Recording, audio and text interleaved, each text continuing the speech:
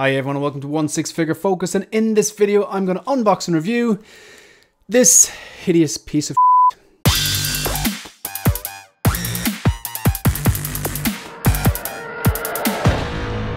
Okay, so this is the HotToys MMS595 Batman Begins 2.0, and I used 2.0 very loosely from Batman Begins. One of the best comic book movies out there, one of the best Batman movies out there in my opinion. This should have been good, but they really they dropped the ball on this one for multiple different reasons. I think this is the worst figure that HotToys put out in 2022. I thought that before I got it in hand, and now having it in hand, yeah, it's confirmed that I still think the exact same thing. You might be thinking, why did I buy it? I'll get to that. Anyway, so this is the box, just your standard 6-scale box. I've slipped off the slip cover there, and on the right then you just have your standard, I suppose, 6-scale HotToys box with the window. And just taking a look in, you can see the figure then, you see the mouth plates and a bunch of accessories and stuff like that. Just off the top of my head, some of the terrible things about this are the cowl. If you were lucky enough to get the first batch, the actual suit was glossy and not matte. I was fortunate enough to get a matte finish one because I asked Lion Rock Toys, who I bought this off specifically, could they check if it was matte, because I want to take this, remove the cowl, remove the cape, and basically customize it. This particular look for this, the first night out look, is the actual best look out of the box in my opinion. The head sculpt Christian Bale is fantastic. I think it's actually the same one as the DX19. The harness looks good. There's two belts actually, this one and then the one that's not on him at the moment, which has more accessories and different parts and stuff like that. So what's it come with? I want to show you everything it comes. It comes your standard base there with the Batman Begins logo on it. Don't particularly like that, wouldn't use it anyway. That's just personal preference. The cape, which is awful. It's too thick, it doesn't drape right, and the wire is actually a hindrance more than a help. You can see there on the plastic there's two little triangular parts which are actually in the wrong part of the suit as well. It's not screen accurate. You've got a grenade, a bunch of swap out hands, two batarangs, and then the second belt. Nice touch as well, because otherwise you have to remove all those little parts and put them on, you know, so it's going as two belts, so that's nice. The mouth plates, which are questionable, but then again, Christian Bale did make some funny faces in the cowl, probably due to the fact that I remember reading or hearing that he couldn't really breathe properly through the nose, so he was taking panic breaths through his mouth, and it kind of led to these strange faces. So that's kind of, HotToys did their job good there, I suppose, but strange the way they chose some of these faces. They're not the greatest mouth plates. I do think the DX19 is a phenomenal figure. Yeah, but this is it's just not it. This is the weakest part of this whole figure. It's completely inaccurate.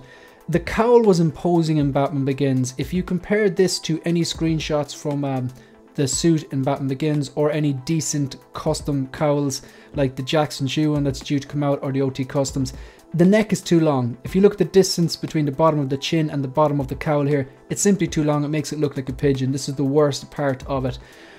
Yeah, so this cowl, I'm never going to display it with this. I displayed it for the sake of the video, but it just doesn't look good, unfortunately. Might sound like I'm nitpicking, but you put this next to a decent custom cowl, or like I said, an image from Batman Begins, and you see why.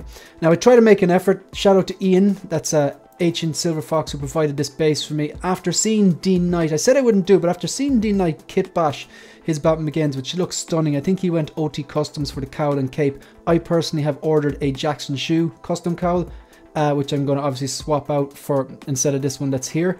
And I got an OT Customs cape. I saw Dean Knight pose this particular Batman, or his particular custom or kit bash Batman with this particular base, which is from a Spider-Man 3 figure, I believe. I was looking for it, but Ian actually tracked it down and sent it over to me. I really do appreciate that. That cowl is awful. It looks goofy, and this suit did not look goofy in the movie. It looked physically imposing.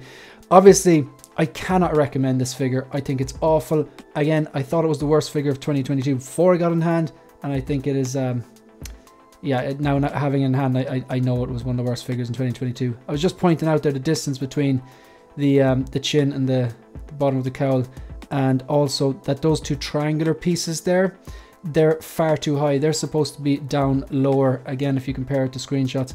If you look at the bunching here as well, there is a wire in it, but it's more of a hindrance. It doesn't drape well. The cape is too thick, it doesn't drape well, and it should drape well. So in conclusion, This figure is awful. If you want to get this figure purely for the body, ensure it's a second batch or onwards, so it's matte. If you want to, you know, kit bash or custom, we shouldn't have to do that. It's not good enough, but I just love this particular particular movie, so I want to get this suit right. Okay folks, that's the end of the video. Before I finish up this video, I just want to take this opportunity to say a massive shout out to Lion Rock Toys. They're the Hong Kong based reseller that sold me this particular figure. They have a user friendly website, free worldwide shipping, and they've great customer service. Full disclosure, they did give me a very competitive price to review this figure, and to be honest, me thinking in hand that it was the worst figure of 2022 and now knowing in hand that it is the worst figure of 2022, yeah, it was a very, very competitive price, especially when I explained to them that I wanted to take it apart and basically swap out the cowl and cape. So yeah, I would not recommend this particular figure, but I would recommend Lion Rock Toys. They've never steered me wrong. So that's the end of the video. If you want to support the channel, please like the video, subscribe to the channel, and leave a comment. Let me know if you're picking this one up or not. Let me know if you haven't already swapped out the cowl and cape. You can also follow me on Instagram and on X. That's it. That's the end of the video. See you in the next one. Good luck.